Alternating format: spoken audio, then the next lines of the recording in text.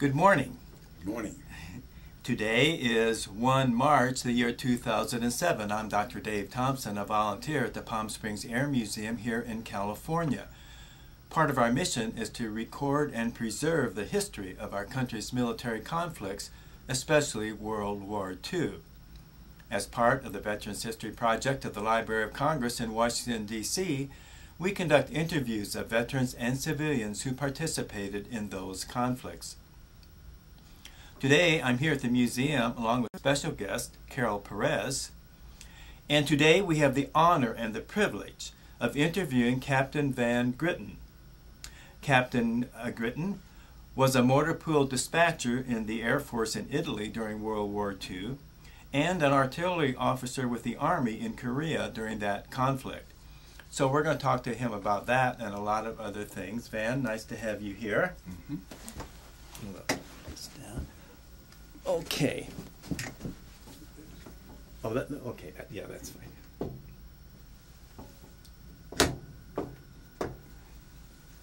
Now, first of all, would you state your full name and spell your last name for us, please?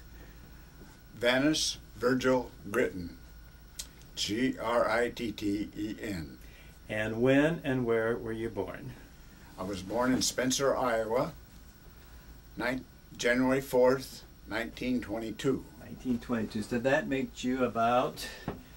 Now it makes me about 85. About 85. I mean, a little over 85. A little over 85. Well, you look great. Thank you. Spencer, Iowa. Now, how big is the town was that, and where is it? Where? It's the northwest corner of Iowa. There's lakes around it, Lake Okoboji, Spirit Lake, and Trumbull Lake, a whole bunch of lakes around it. And it's about 100 miles northeast of Sioux City. Okay. And about 40 miles south of the Minnesota border. It's pretty cold there in the wintertime, I would think. I've seen it as high as, or low, I guess, low as 30 below zero. Would you want me to tell you a little bit about that? Just about. Yes, please. One time when we were kids, we went to our neighbors. We walked down to our neighbors, and it was snow on the ground. I was walking the snow, crunch, crunch, crunch. You know how it is. And we were going down there. The folks would play cards, and we'd pop popcorn and stuff like that. We got down there, and they went and looked at the temperature, and it says 30 below zero. My mother said, "We better get home. We'll freeze to death." Dad says, "We got down here, didn't we?" We were running back and forth, running back and forth physically with the family. So anyway, that's the coldest I ever seen. But there wasn't a bit of wind. Oh, no yeah. wind, so it wasn't. We had Wasn't fun. too bad, yeah. We never went home. And your father, what was his name? Virgil, George Virgil Gritten. And what did he do? He was a farmer. So you lived on a farm? I lived on the farm until I went in service. And how large was your farm? We had farm 160 acres, and we had, these were all rental. And then we had 80 acres, which my grandfather had owned before that. And then we had 120 acres down in another town. That was south of Spencer. But Spencer was the county seat of our state. There's 99 counties in our state. What did you raise on the farm? At that time it was cattle and pigs, and the grain was oats, barley, hay, corn, and beans at last. Yeah. Soybeans. But now it's just corn and beans, corn and beans. Yeah. Did you have dairy cattle too? We had a few just for our own self, milk, yeah. for our own milk. And And your ancestors on your dad's side, where did they come from? From the old country, and how did they end up in Iowa? All of them were, they come to Iowa after they come from Texas. They were down in Texas for a year and they got froze out, they said. But they were originally from Illinois and Indiana. Oh, they were? Yeah. Do you know where in Indiana? Indiana, Covington, Indiana. Covington, okay. That's about 100 miles south of Chicago. Right. I'm from Evansville, Indiana, Oh, yeah. so I kind of know that area. Okay. Yeah. But and then did they come from? Where did they come from in Europe, or do you know? Well, ancestors? I can't say for sure, but this is going to be third-handed. But I can account for about 5 different generations, counting, not counting me, counting my kids. Right. But I thought we were Dutch and German ancestry. But I went back to Indiana, and my second or third cousin, he informed me that no, we're not Dutch and German. We are English. I'd like to make a comment on Englishmen, but I better not do that. No, go ahead. Well, I says, I'm not an Englishman. I know what an Englishman is. You know what an Englishman is, don't you? You tell them a joke, and they don't catch on to it till a couple of days later, then they'll laugh. And I'm not that way. I can catch on to a joke fast. Yeah. Yeah. So I don't know. On my mother's side, her maiden name was Defrain, capital D-E, capital F-R-A-I-N. So I thought that was maybe Dutch and French and a little German or something like that. But I thought Gritten, that sounded more like a German name. Yeah. So that's where I got the idea. When they said French, I don't know anything about that. I mean, when they said English. Yeah, on your mother's, what was your mother's name then? Grace Edna Defrain. And how do you spell that, Defrain? Capital D-E, capital F-R-A-I-N. Okay. And where did your father meet her? Oh, he met her in Iowa. Okay. When they moved to Illinois, he met her in high school or something in Iowa. In Iowa. She went to Penn College for a couple of years. And what did her father do? Her father was a farmer. Farmer also. And did you trace back her ancestry? Where did you figure out where they had all come from? No, well, they were Pennsylvania Dutchmen. Oh, okay. We belonged to Quaker Church, and but they never, I didn't know anything else about them. Yeah. Then some of them moved up to southern Minnesota, and the rest of them around there. Okay. Did you go to church much when you were a kid? Your family? Every time we got to, I'm a pretty Christian boy. And was it a Quaker church that you went to then? Yes, that's out in Iowa. Yes, Okay. but then when I come to California, it's a different story. Okay. Well, we'll get to that later when you get to California then. And did you have any brothers and sisters? I had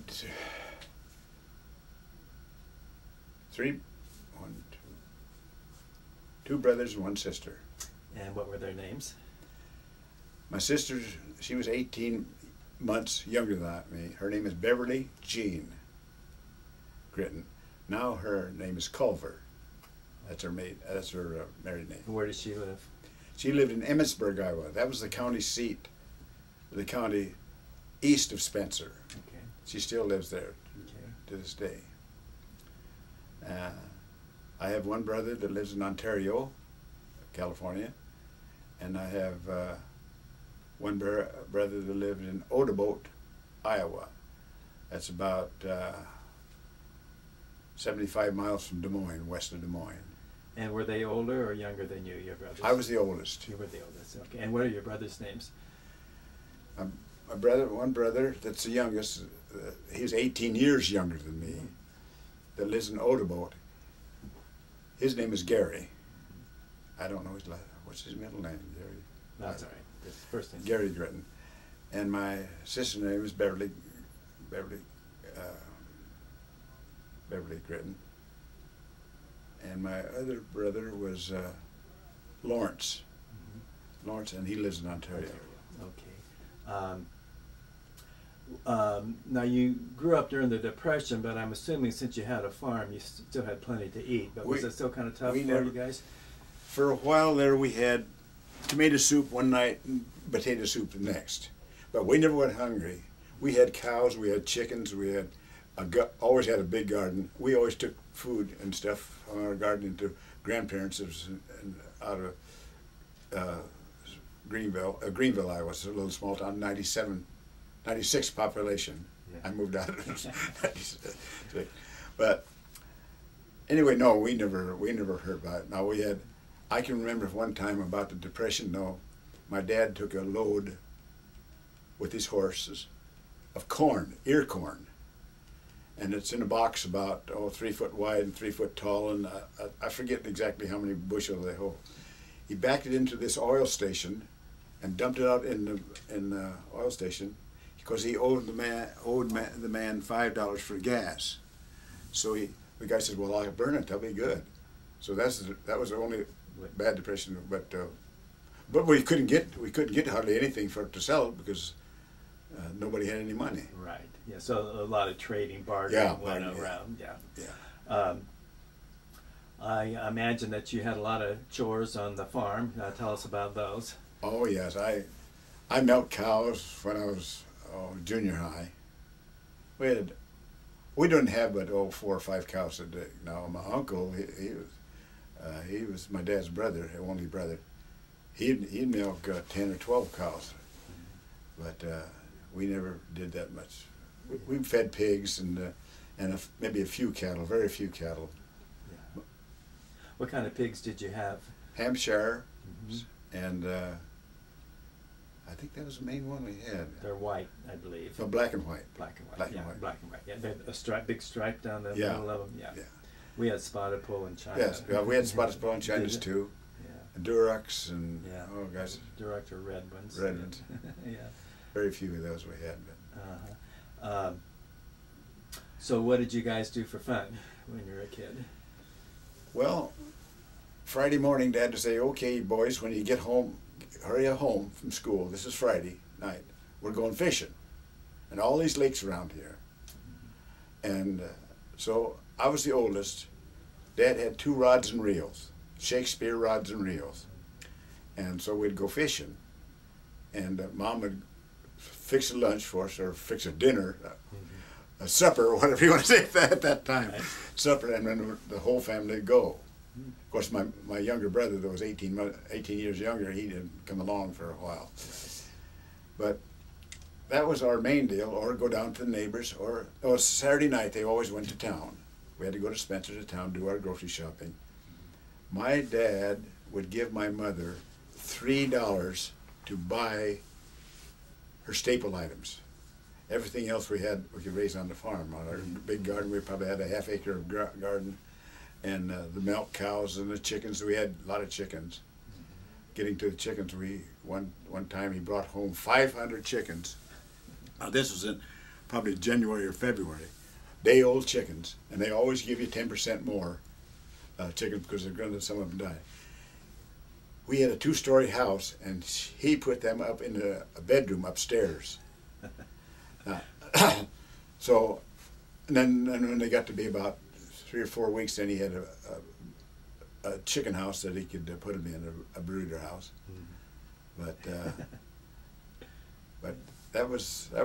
Yeah. So we had a good life out there. How far outside of town did you live? We're for 6 miles, but I went to school in Greenville. That's 10 miles south of Spencer. Oh. But I was born in Spencer. Greenville was. What kind of fish would you catch in those lakes? Our main one was bullheads, catfish. Oh yeah. Oh yeah. We just fish off the shore. Yeah. We'd put 2 flares down. And you fish at night? Fish at night, yeah, after school, after school's out. Oh, okay, yeah. Were there any rivers around there? There was, what was the name of that river? There was one river went right through the Spencer, Des Moines River, I think it was. Something Did you have any creeks on your farm? No. No, ours was all flat, no hills, no nothing. Yeah. Did you do any hunting? Yes. My grandfather gave my dad a 12-gauge shotgun. 12-gauge pump shotgun. My dad gave it to me.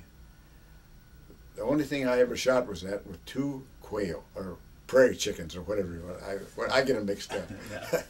And Dad was in town, and I took the gun, and I went out. Dad would give it to me, and I was a junior high then. I wasn't in high school yet.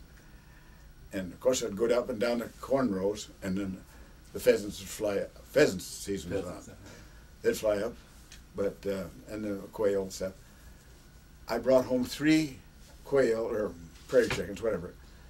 And when I got home, Dad says, "Who got them for you?" I said, well, I shot him myself. He said, you did not. I said, I did too. Dad never did too much shooting. He'd go skeet shooting. And on Thanksgiving, he'd go out and he could get a turkey, you know. Yeah. But that's about all. I still have that old shotgun. Is that right? Yeah. Oh. I give it to my nephew. He's one of my boys' sons. Oh, great. But that's about all the hunting. Yeah. I took, when I went to when I went to Japan, I took my shotgun with me, but I never got a shot off. They never had any ducks or they never had anything, so. But I never was a duck hunter. I think I've been out a couple of times, but never got him. So you went to, where'd you go to grammar school, to grade school? I went to grade school in Greenville till the 5th grade, and then we moved out to the farm, my grandmother's 80 acres. Now that was 4 miles, but I had to go to school in a country school. There were just 8 of us kids in the whole school. And there was about 3 grades that had 2 kids in, and the rest of them was all single. And 8 kids, now you figure, in this whole one room, pot-belly stove over here. For fun, we would go out and throw the ball over the schoolhouse, and if you caught it, you can run around and hit somebody with the ball. Oh. That was the main deal. And the summertime, or the wintertime, I mean, we'd throw snowballs at each other. But we had a pony that we rode to, Bonnie was her name. She was a little black and white Shetland pony, 36 inches tall, 315 pounds. I remember that. So in summertime, I never wore shoes. I was always barefooted. She would step on my toes. Bonnie, get off my toes. Get off my toes. But that was, then to go into high school, we had to walk back toward Greenville about a quarter of a mile. And we caught a bus there and went on in and through high school. I was there. And did you play any sports in high school? All sports, everything we had. We didn't have football because we couldn't afford it. So we had baseball and basketball. Basketball was my favorite. I'm short, but I love basketball. I still do. The Lakers, I love them. Oh yeah. But did you have a goal hoop put up on the farm? No, I didn't. No, we didn't. I didn't have time to do that because when I come home from school, I had to change my clothes. We always had a pair of dirty clothes. Change my clothes, take my school clothes off, and go out and do my chores. What would you wear to school normally? Jeans, generally jeans, but they're the cleanest ones. See? Yeah, right. I had better clothes when I go to church or Sunday school. Right. Yeah. We had our Sunday school clothes, we call them. Yeah. So in basketball, there wasn't a lot of scoring then, was there? Are they pretty low-scoring games? Yes. Oh, yes. Our basketball floor was only 13 feet high. 13 feet high because the basket's 10 feet high. Right. You just about have to shoot it and pull a string and drop it in, see? But we never played a game. We just scrimmaged on that floor. Okay. It was all cement all the way around. The guy fell down like cement. But so the girls, when they had to get to the gym, they would come in another door down from the other side, and we'd go to this other side. We had our showers, and they had their showers.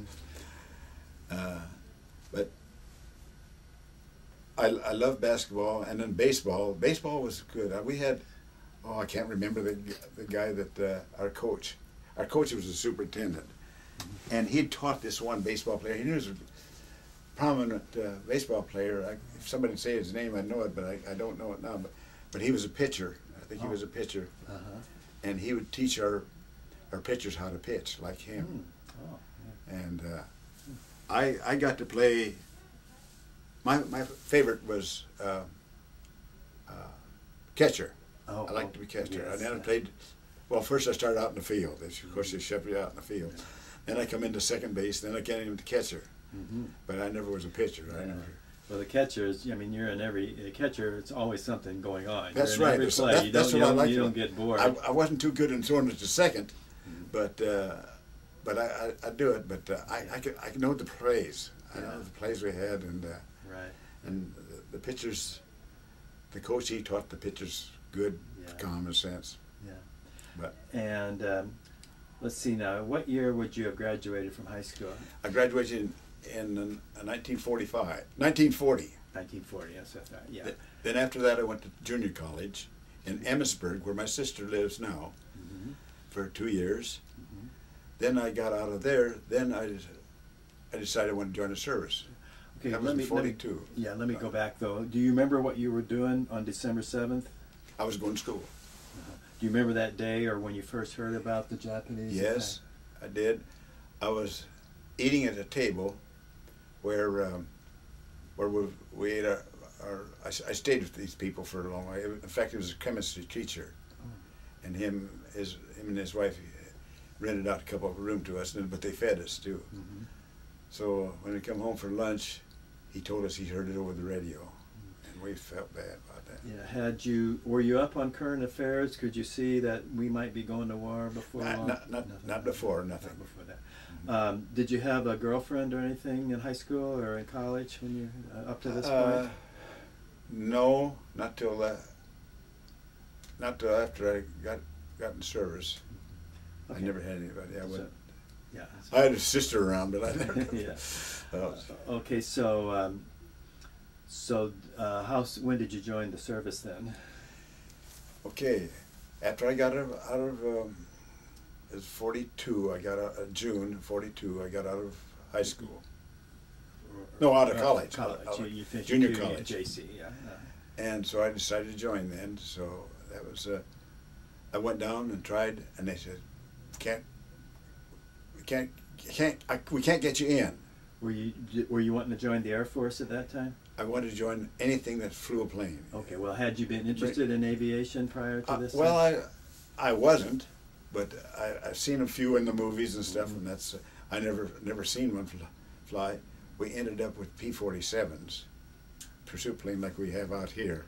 I said, this is mine, but that's another story. Well, my father in Evansville, Republic Aviation had a plant there, and he was a welder, on the, and this P-47 was built in Evansville, so he might have been a welder on this very plane that we have here. Do you know the one that flew this one out here? I don't know his name. I don't know. Well, that's the guy who just passed away a couple of years ago. Really? I understand. I didn't know that. Yeah. Oh, and his wife is on there. They said when they painted it, they had to doll her up a little bit because she didn't have too much on at the time. Oh, I see. I seen that the other day when I was out here. I'll be darned. Well, I meant to ask you, backtrack a little bit on the farm. Did you have a tractor on the farm, or did you use mules or horses? For a while we did, but I did most of the farming in the grade school, junior high, and 2 horses. We had 2 horses with 1 row. We did mostly corn and beans, and of course, Dad would plant everything. He'd get the ground ready and plant it, and then I'd wait till it gets up, and then there was single rows at that time. They didn't drill. They didn't drill in like they do now. They drill them every foot or so. Right. Right down through that. But I would take these 2 horses, and I'd harness them and all. That's when I was in junior high, and I'd cultivate. And I was always a great one to know how long it was going to take to go around, make around, how many rounds I could make before I have to go in and eat lunch. See? Oh. I always liked that. I was a computer, I might as well say. But anyway, we went. I would do that, and all you do is your corn 3 times, and then it's laid away. You don't have to do any more till you harvest. But now it's big machines, and oh my gosh, combines and corn and beans. But I remember, did you pick the corn by hand?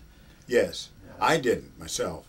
I know when I was going to college, my cousin came out. He wasn't going to college, so he helped my dad pick. But, we did. We had about 40 acres in Indiana, and we had a tractor and a little trailer on behind, and one would drive the tractor, my mother, my dad, and I would be the ones that would pick the corn, and one of us would get to drive, because I always liked to drive if I could, but it didn't always. But, and you'd pick the corn, and you would you shuck it and throw it in the trailer. Yeah, and you got pretty fast. You got to be pretty fast at it after a while when you did enough of it. I helped a little bit, but we had horses with the same kind of a box that we took. Right. And they would just walk along, and then you just pick it out. Were there mills around? Did you go have your corn and stuff made into feed for the cattle for stuff? No, we fed everything that we grew. Yeah. We weren't big enough. On the 80 acres that we did had most of the time, we had 25 acres of corn, 25 acres of oats, and 25 acres of hay. And we fed that hay to they always threshed, put them in bundles and threshed the oats to get that out.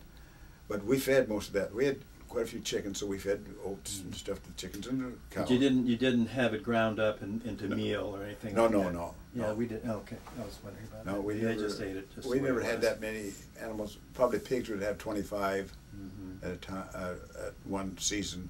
Yeah. And you can have a spring season or a fall season.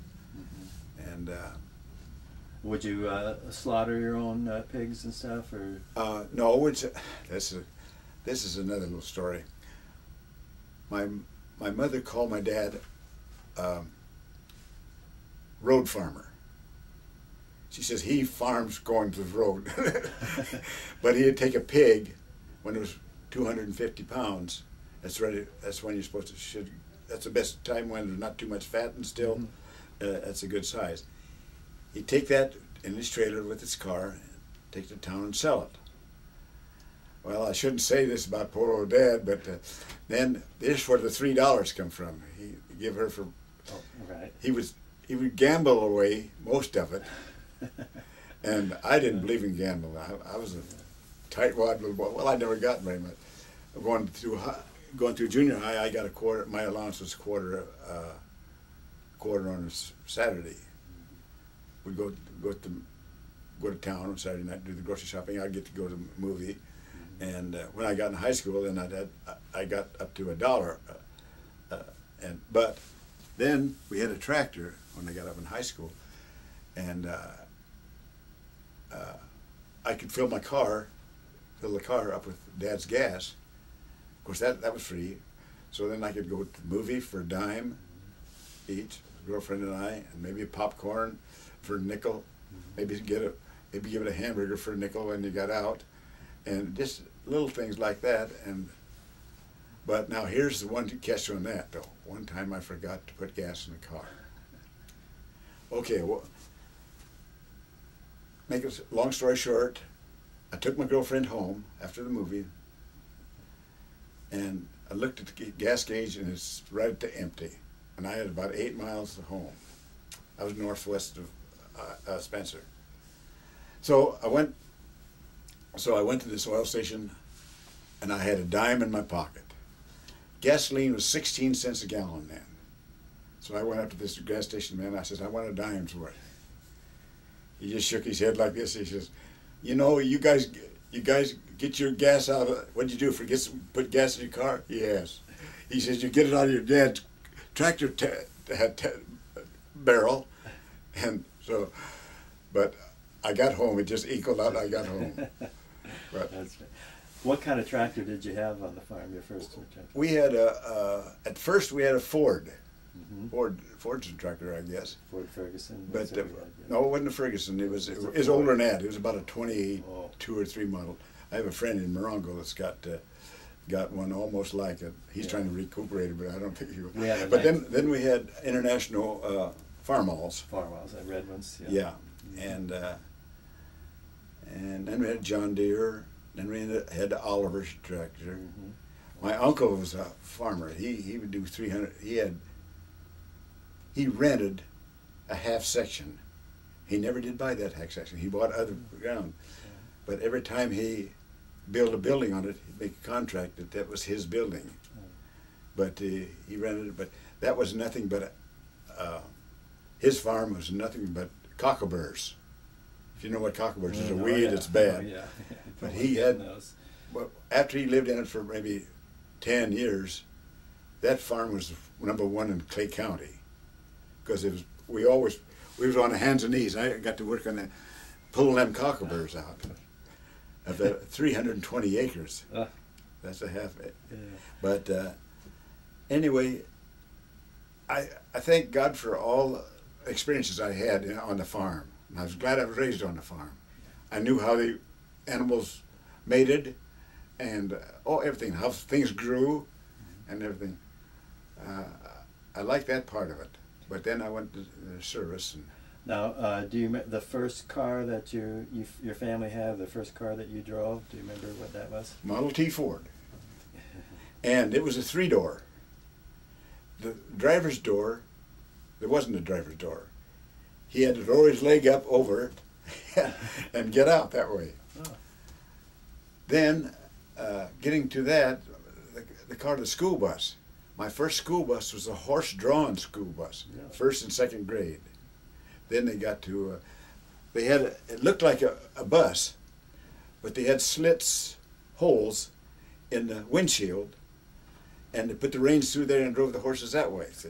Oh. And they had a little stove, a little kerosene stove heater, about this high and about this big around, and he wired that so it wouldn't fall over in the middle of the deal. Side curtains all the way around, see. But then we got, our first car was a Model T, and then we went into a Model A Ford. And let's see, what was the next? Oh, and I think about that time, we got a Whippet, a brand new Whippet. I can remember that thing because there's 3 kids at that time. One on each side in the back, and me in the center. I like to be in the center because I like to see the gauge, you know, the speedometer gauge. I like to see it go around. But I can remember him going down that, he had it wide open one time. He was going to Spencer, and on a gravel road, 60 miles an hour. That's moving at that time. Now 60, you better get all the way, somebody's going to pass you.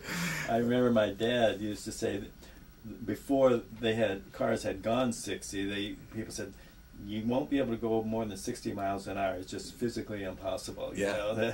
Something would just fly apart. It just Well, especially gravel road mile too. a minute. Oh yeah, those gravel roads. Oh, those are. Yeah, we had those. A lot of cars turned over on those gravel roads. Yeah, they went too fast around the curve. So, when did you join the?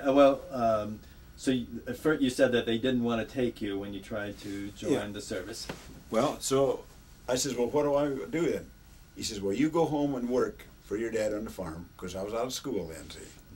That was in June. He says, go home and work on the farm, and we'll draft you. I says, well, what do I do then?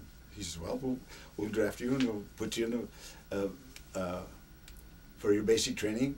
They sent me to Miami Beach, Florida. And that's where the Air Corps was started. So even though they drafted you, they challenged you to the Air Corps. I think they did because I got out of college. I had 2 years. I had 2 years of college, and I think that helped me. Oh, I'm sure, yeah. Because there's a lot of guys that was in there. There was 200 men, I guess, in my squadron in basic training. And what was that like, your basic training? That was real good because it was in hotels right down in Miami Beach, 1 block off the ocean. Had it made. We'd get up at 4 o'clock in the morning, and they'd march us down. Well, after we ate breakfast, so we'd get up at 4. See, they'd march us down to Flamingo Park. I think it's Flamingo Park. Yeah, that's where them big birds have up there. And then we'd do our calisthenics and do our marching. Know our right foot from our left. Take a rock and put it in your right hand or whatever, you know. And then we'd go back and then we'd study. They'd study or give us some training. And then in the afternoon we get off, we'd get to go swimming. Well, the first day we were there, nobody had the swimming trunks. So the sergeant, he marched us down to this market and made us buy our swimming trunks. Well, my dad gave me $10 when I left. And of course, I didn't smoke. I never drank it. In fact, I never have drank anything. I didn't smoke. The only thing I smoked was when I was a kid, 4 years old, 5 years old.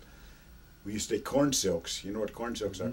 Wrap them up in paper, newspaper, try to smoke one, and bitter tasting. We threw them away. Funny we didn't burn the whole field down, but we didn't. And it just, and I never did, that was smoking. But drinking, Dad made homebrew for himself. My dad was he's a pretty heavy smoker, but he was a minor, he never did drink too much, casual drinking. Beer, he made homebrew. Yeah. One time I got some suds on my tongue, and salty taste and stuff. I said, no more of this. I've gone through both of these wars, and I never had a drink of liquor in my life. That's what helped me a little bit, I think, with my religion too. Well, my grandmother, she pushed me along, and my mother. I meant to ask you, were you in the 4-H club when you were? Yes, I took a calf to the fair 4-H one time. It wasn't I couldn't afford a real choice calf. It was a Hereford, but my cousin, he was a year older than me. He had a little bit more money, so he got a good one to start with. They were about 400 pounds to start, see, and we had to feed them and keep track of the food. Right. So and then when we went to the fair, they had barracks for the girls and the boys that had calves or pigs or whatever animal they had, and oh yeah, I love 4-H. Yeah, that's a good. I was in that too. Yeah, it's really neat. Your church, did you have youth groups that you were in and stuff? Oh yes, yes. And what would you do, and what were some of the things that you It did? seemed like it was a Friends church, Quaker church. They called it the Friends church, and they didn't believe in things. In fact, when I can remember, first we didn't even have any piano or anything. Finally, they got a piano, and that poor little old lady, God bless her, she played it so loud and pounded it so much, but my mother was the Sunday school teacher of our high school class. My sister and I were in the same grade, and she would take us on a party about once a month. We'd go on some party or go to some places, and I don't know what we'd do. Well, we'd go roller skating or something like that. Were you not supposed to dance? We're not supposed to dance, see. But what do you do when you roller skate? Heck, I was dancing anyway. I asked my mother. She said, "You don't talk about that." No. But that's when I got. So I like girls, you know. Yeah. Well, were you allowed to go to the prom and to the school dances and stuff? Oh yes, oh yeah. But we didn't have any school dances. There wasn't but about 50 in the whole high school. Oh. And of course half of them was boys and half of them was girls practically. Right. But we just had the two churches in town, the Congregational Church and the Friends Church. That's in Greenville. We never went to church in Spencer because we were 6 miles out of Spencer and 4 miles Greenville. Right. Okay, so after Miami, then where do you go from there?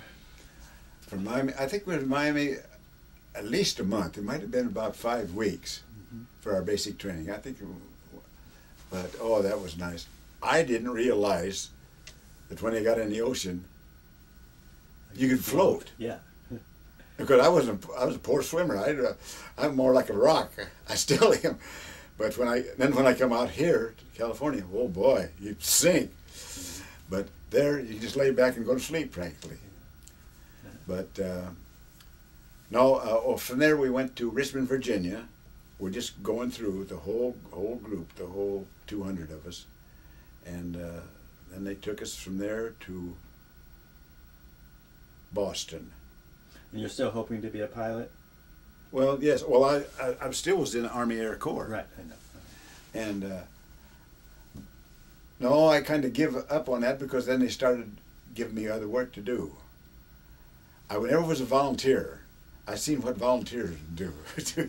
So I never volunteered, but I never backed down. I mean, I'd do it, what the sergeant did. And I was taught that way. Respect your elders and stuff like that. And so then we went to, where was it? We went to Philadelphia in barracks, not barracks, hotels, second floor, Sylvania Hotel. Then we went to Boston, and then in a hotel there for 3 or 4 months. Then went to Bedford, Massachusetts. That's where we did most of our training and our schooling, and to finish up, fine-tune us to go overseas. Then we went overseas. I guess we took a ship out of, I don't know where it was, down in New Jersey or someplace.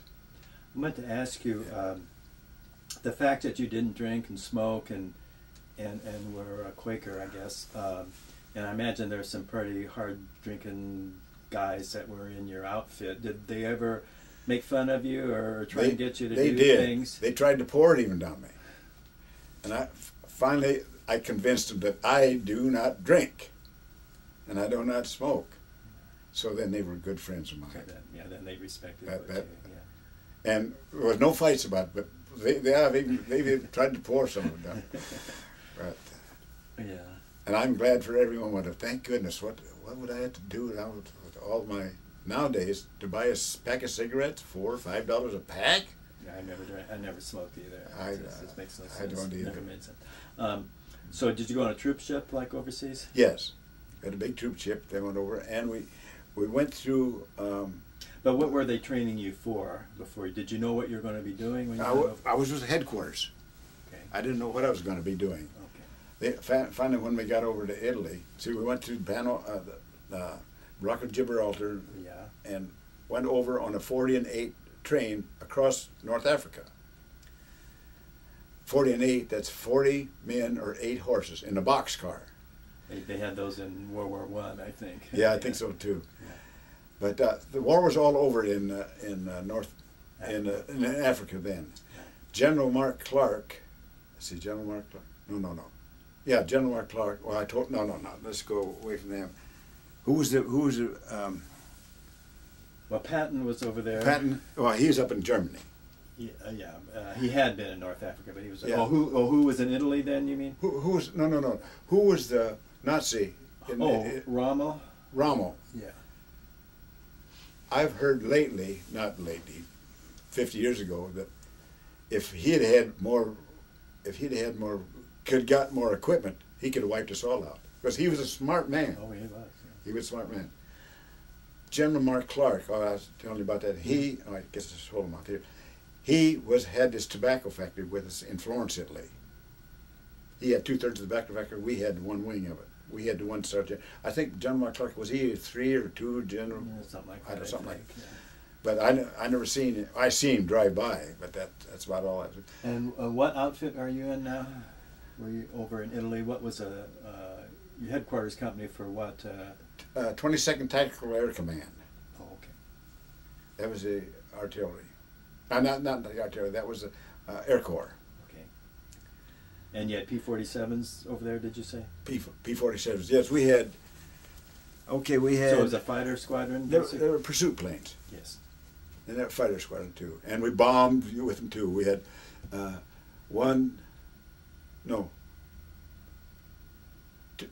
250-pound bomb under one wing, 250-pound bomb on the other wing, and a 500-pound bomb underneath the wheels. Mm-hmm. And we claim, and I just showed a guy out here today, and we claim that we got more bombs off than the Billy Mitchell B-25. And I seen the B-25 out here today. Right. I just patted high. But what we did most of our bombing, we'd come in and bomb tunnels, and then peel off and let the bombs go. That's why we could have them on wings and sure. Skip bombing. Skip bombing.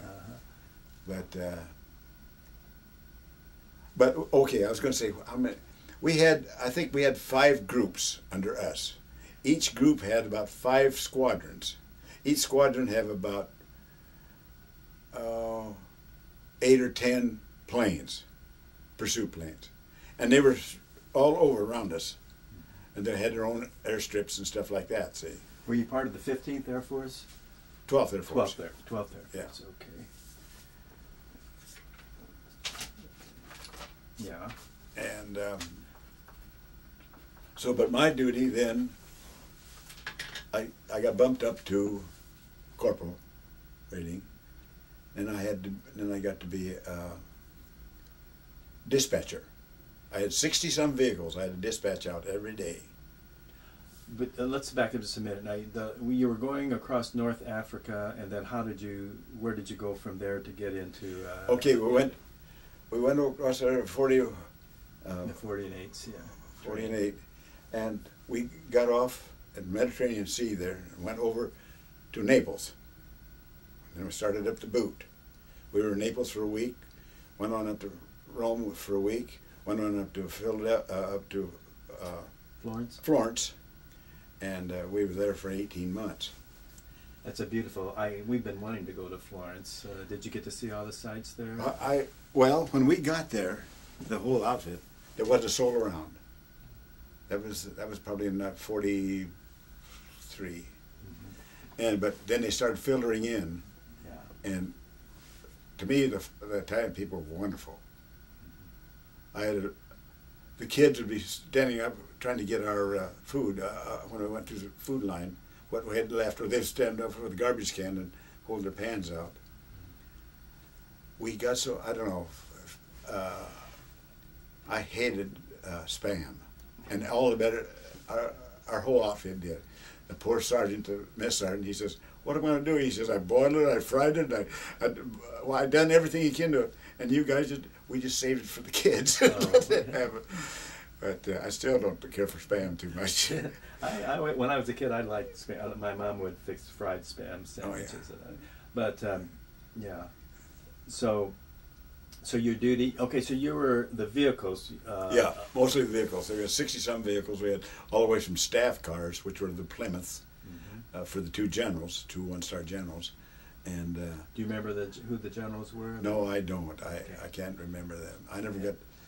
My drivers knew because I had a driver for each one of them. Oh, yeah. And so you had staff cars and jeeps, command cars, and trucks, 2.5-ton trucks, mm-hmm. and I had a couple 3-ton trucks that had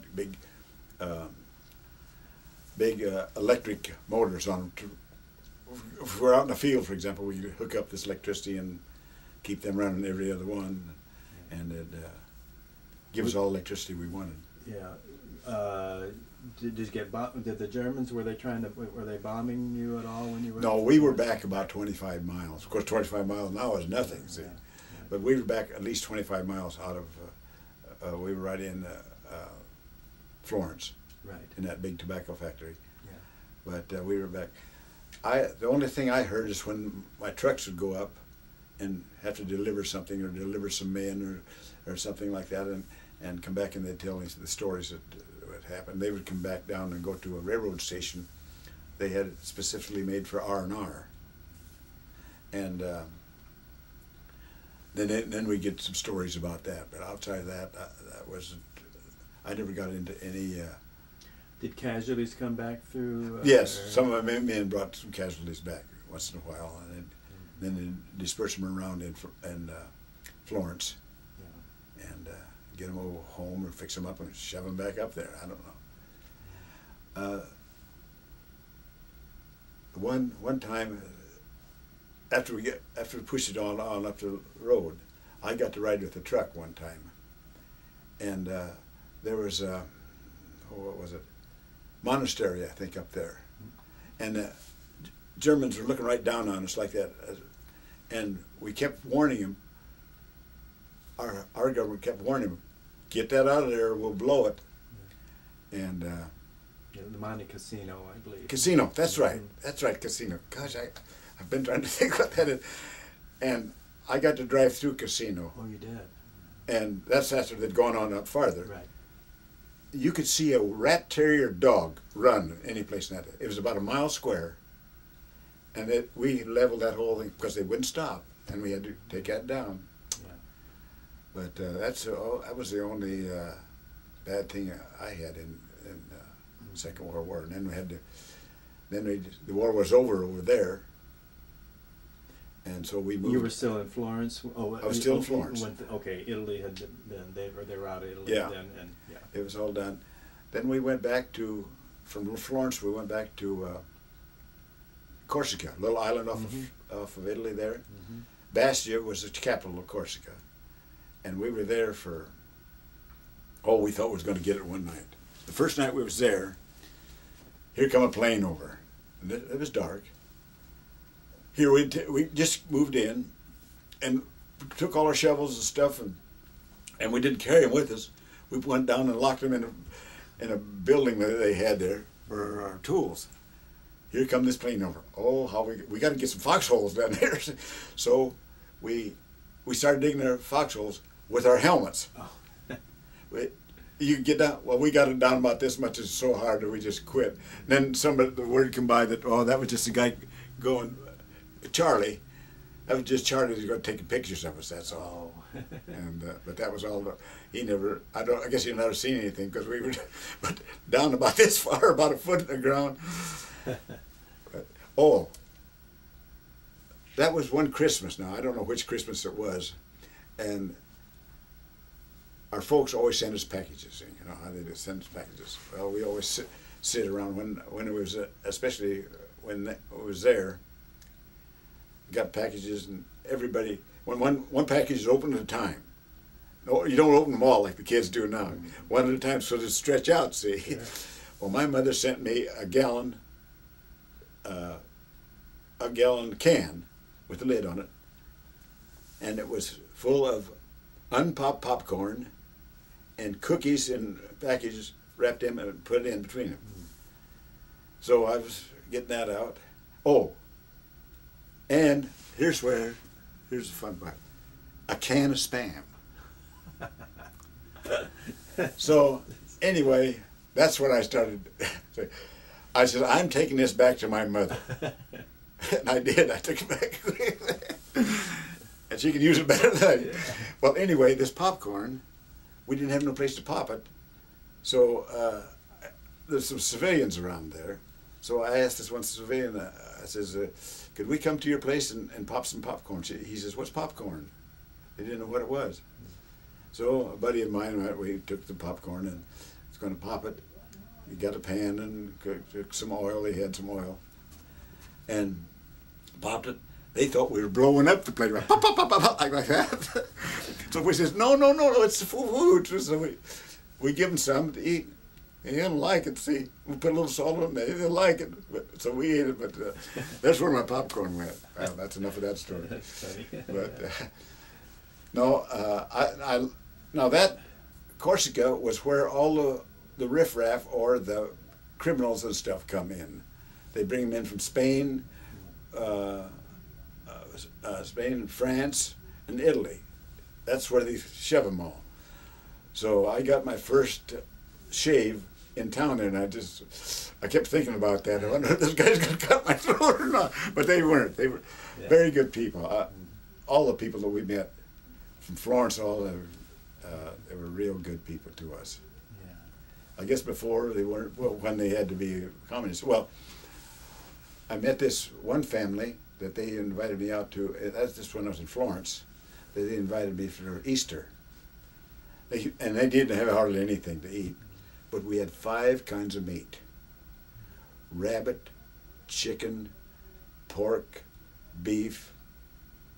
See another kind: chicken, pork, beef, and fish. A little bit, maybe a spoonful of each one. And then they had their spaghetti. I can see the old man making spaghetti now. It was like a pasta. It wasn't like a spaghetti. We can think it's round. It was like flat. He had a round table about like this, about 3 foot diameter, 4 foot. He laid that, made his pasta, rolled it and throwed flour on it, and he did it. It seemed like it took him half a day to do that.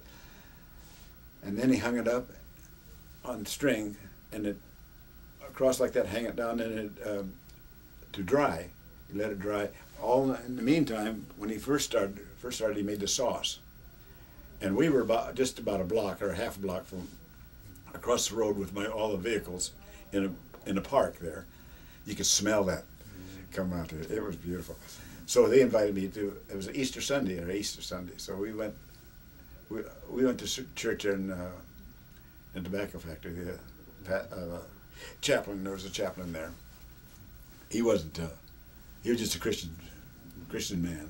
Yeah. And so anyway, this stuff they brought it out, and of course they had a little thimbleful of liquor to go with it, you know, afterwards or something.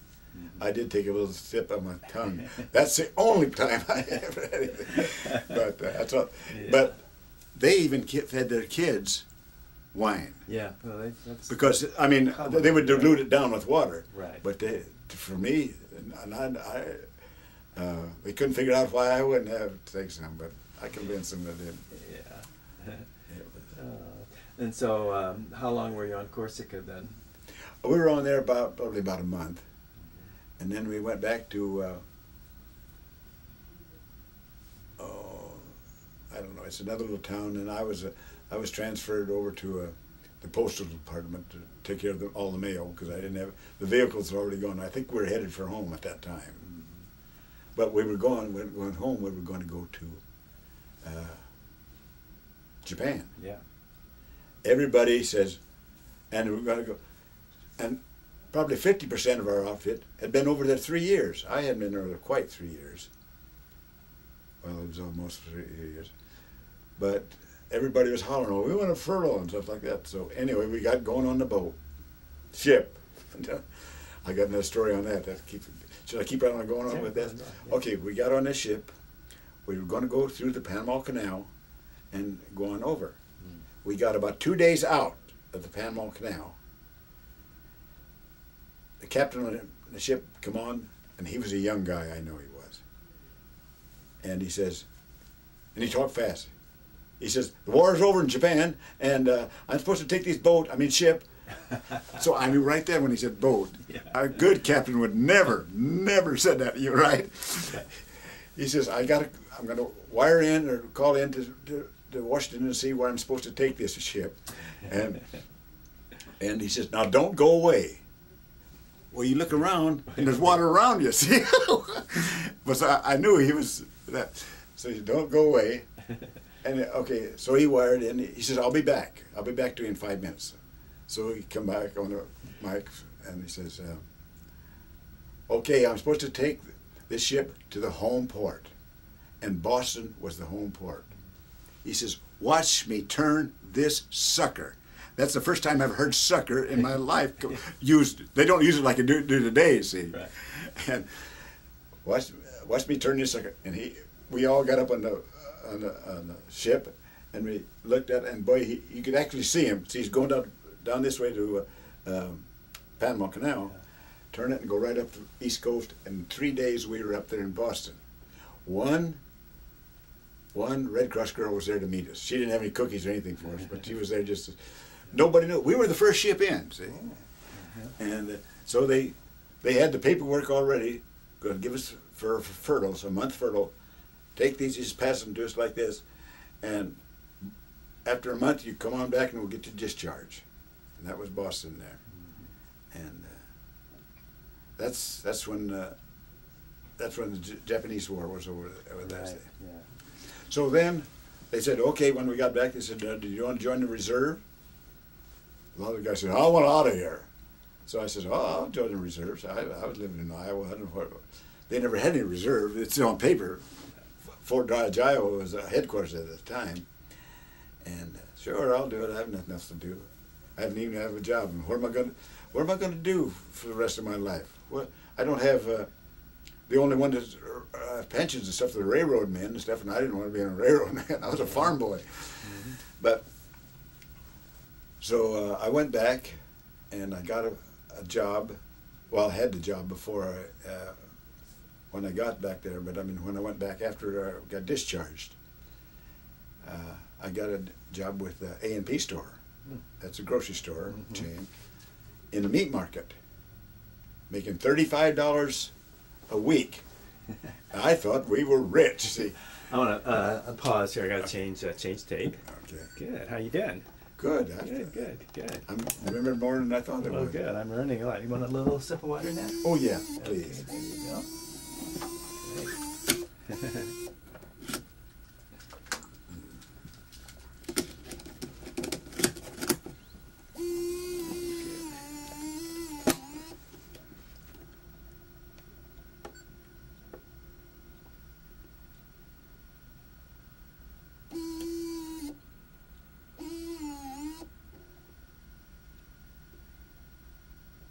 Okay. Okay. So you got it at the A&P. Did you? By this time, have you met? Are you serious with any girl or anything by now? I was at first while I was overseas. Oh, you were. Oh. And where did you meet that girl? When you were overseas? I met her at a dance. I think it was a dance. Yes, it was a dance. It was up to Lake Okoboji. They had honky tonks around, you know. Mm-hmm. Well, the big name bands filled in there once in a while. Tommy Dorsey and Jimmy Dorsey once in a while. And I don't know how I met her. I guess somebody introduced me to her. So I went with her and I wrote. Do you remember her name? Elvina Thurston. And but I don't know. I got lazy about writing her, I guess, and I was moving around so much coming home, so I lost track of her. So while I was working in a meat market in the A&P store, this lady walked up with her daughter, and she was the daughter was named. That's my first wife. My daughter's name was. I'll tell you later. Anyway, her mother knew my folks, and here I was waiting on them, putting hamburger in packages and stuff like that. And so she introduced me to her. Maxine, yeah, her name was, and last name was. I still need that handful of memory pills that the doctor won't give me. But anyway, we got to go together and going to dances and stuff, and I never did see Elvina anymore. That's a pretty name, Elvina, I thought. Yeah, that's pretty. Yeah. So going to dances like that was okay for your religion and stuff? Oh yes. Yeah, we got. Well, we still. Yeah, we were still in that religion. We moved out of that religion when we moved to California, because there wasn't anybody. There was some. I come to Whittier. There's a Friends church there, but I joined a Christian church before that. I don't know which one was it. Then we moved to Covina, and then there was a Wesleyan Methodist church there. I joined that. And in the meantime, now that was my second wife. Oh, well, let's back up here. Yeah, let's back up to. I kind of want to back up to when you were at the A&P. Did you want to become a butcher? And you said you were in the meat market part. Did you do any cutting and all that kind of stuff? I did that, and I say I was there 6 months, and I decided to start my own grocery store, a little mom and pop grocery store. Oh. And it was on the south side of the town where I had that. Do you remember the street it was on? Yes, 71. 71 goes straight north and south. 18 comes east and west, but then it jogs into Spencer and then goes on out east again. Well, we were on 71 and 18, we're across there. Oh, that's good. And location. With my mom and pop grocery store, I put. Oh, this is my first wife. That's right. This is my first wife, Mickey. I put a big, just small store. Oh, a guy walked up to me and he says, "Why don't you put a meat market in here? Or not a meat market, but a locker plant." There was a locker plant uptown, because this Spencer was just probably about 4,000 or 5,000 population at that time. So now it's about 10 or 12. You're talking about a meat locker? No, the town itself. No, yeah, I know, but he said to put in a locker. Locker plant. which is like a meat lockers. That's what I mean. You got yeah. 20, 25. I had 250. They're not. meat lockers. It's not frozen, isn't it? Yes. It is frozen. Okay. Yeah, I had to go out and butcher pigs and butcher beef, bring them in. I had my Model A. That was my first car. Come back, I got a Model A. It was sitting out in the farmer out there. I paid him $100 for it, and I decided to let me get that car all the way first. I decided to put 16-inch wheels on it. So I did. I tore the whole motor down. I didn't As know opposed to what were the wheels normally? Oh, they're the smaller ones. Oh, okay. They might have been 16-inch, but they were smaller around. Yeah. And I had to get all new tires, so I guess I got wheels at the same time, because that was kind of the style then. And then we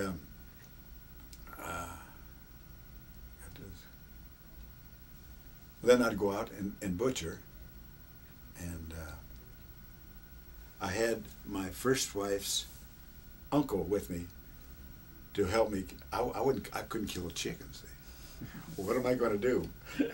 So when we did a pig, we would raise it up with a hoist in the back. I had my Model A and I had a little trailer on it and all nailed up, and that hooks in there that I could hang them on. I'd go out to the farmer, and they'd show me what pig, whether they wanted or what beef.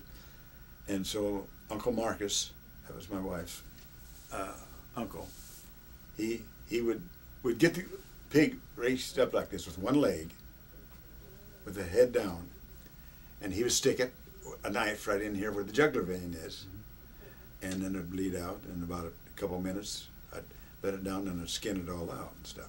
Well, he showed me how to do all that, but not to kill it. So one day we were out to my Uncle Otis's. I just have one uncle, my dad's brother, and we're going to do two pigs, and so I was holding this one so it wouldn't swing around. They kind of stiffen out a little bit when you hang them like that, and I was holding it. Uncle Mark, he grabbed the knife and he says, "Here, you won't learn any younger." That's exact words he says. I grabbed it, and I seen him do it so many times, I just did the same thing, and I got a good stick. And from then on, he wouldn't do any of it. And the beef, for example, I got so I could kill them, but where the eyes crossed the horns, like that, that's the thinnest part in the skull. I'd take my little single-shot rifle and stun them. I'd stun them, and then they'd just go down on like that, and I'd walk up beside them and cut their jugular vein. And then I'd take the whole thing in to my plant that we got there. That's see, I've already cut the ropes with the A&P store. I got this plant in there, and I'd sell them. I had 250. I had most of them sold. The farmers would buy them, see, not buy them, but they would rent them. And they would hold probably, some of them had to have two of them, because if there's a big beef. And I'd cut the pig in half right there, and I could hang a half a pig at a time, see, back in my little trailer. And for a beef, I'd have to quarter it. I'd have to cut it in two, then I'd have to take this one quarter out, hind quarter, and put the other one, and put all four of them. I could get maybe two pigs and a beef in my trailer at once. And then I'd go back to town and put it in a chill room. I had a chill room. I'd hang it up in there, roll it in this big long room. It was about 6 foot wide and about 24 foot long. Cable up there, and I'd put them on there and go, because people don't like to eat fresh meat. They like it aged a little bit. And I'd learned that part up at the A&P store, to age it a little bit. So I'd ask them, how many pounds of hamburger do you want? Oh, first of all, what do you want on this beef? Well, we want all the steak we can get. So I'd cut all their steak. How many's in the family? And how many pieces do you want? So I'd come up, then I'd wrap it all up and mark it. They had it marked too. They had their own stamp. Their locker plant was marked. And so I'd do it. Then I put it into, after I got it all cut up and wrapped, I put it into a freezer room, which it was about 6 by 6, and I could turn it down to, so it'd go down to 10 below zero.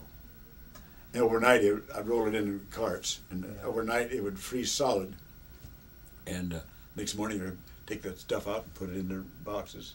Then they come in and buy groceries, give it to their meat, because they're going out of town and going south anyway. And what would get it so cold? I have big coolers. But I mean, the equipment that was it like an air conditioner? Yeah. Some kind of same Yes. principle, more or Yeah. less? Well, the chill room was this long one. Right. I didn't have to have it as high. I think I had a 3 horsepower compressor or something like that, whatever they call it. And I had it so it would just chill it out. Right. Probably it wouldn't freeze in that. But I'd work on it the next day. Mm-hmm. But then I put it, the next day after I take the others out of that little 6x6, I'd put them in right in the wetwall, get them out of the way, see. And of course they were all marked and stamped and numbered and everything else. And then the farmers had come in and get the. But see, so on the south side of town, they did all their big shopping up there, so they would come down and pick their meat up and go on home. See, wouldn't be in the wouldn't throw out at all. I had a big sign out in front of my little place, and I got so I sold ice cream by the gallon, I guess it was, or boxes. I don't know what they were now. Yeah. Anyway, I could sell ice cream cheaper than they could uptown, with the A&P store and I don't know, Vaughn's and Stater went to, I forget what to the other, but the A&P store, because I had a lot of room. I put my ice cream right in on them at the chill rooms, and every time I sold 100, he'd give me 5 cents more off of the package. See, so I could just pack them up all I want, all different kinds of them. So I made a good deal on that. Did you live in the store too? I mean, yes, was your home? We had a big room in there. In fact, I had to make furniture. We bought some unfinished furniture, and we made it, made that. And somebody told us how to do it. Lacquer thinner and stuff like that. Put it on first, and then it was all clear. It was all clear, but it was, boy, you could just almost look and see yourself in it. And so how long did you live there at your store? Okay, now, I lived there probably about 2, maybe 3 years. Then we decided to move to California. And why did you decide to move to California? Well, my cousin, she was out here in Whittier, and they were wholesale dressed chickens, and to restaurants and to grocery stores. What's the names of the chickens now in California? You know, big companies. Oh, yeah. Yeah. Anyway, they weren't even started yet. Foster farms and places like that. Yeah. And so we did pretty well in that. But see, then in the meantime, let's get back into my service here. I had to move out here. I went into the reserve. I come up, walking uptown one day, and this guy walked up to me and he says, "I'm Captain Herbster. I want you to help me start a National Guard unit." Now this is back in Iowa. Right. Yeah, that's after I got my after I got discharged. So right away, I was in reserve then. I stayed in reserve. I wanted to keep that attached. Yeah. I wanted to do that because I didn't want to have to go. I was a corporal at the time. Or no. I was a sergeant at the time, buck sergeant.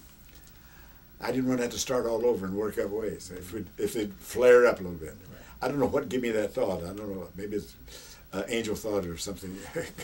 But I did it, and I went and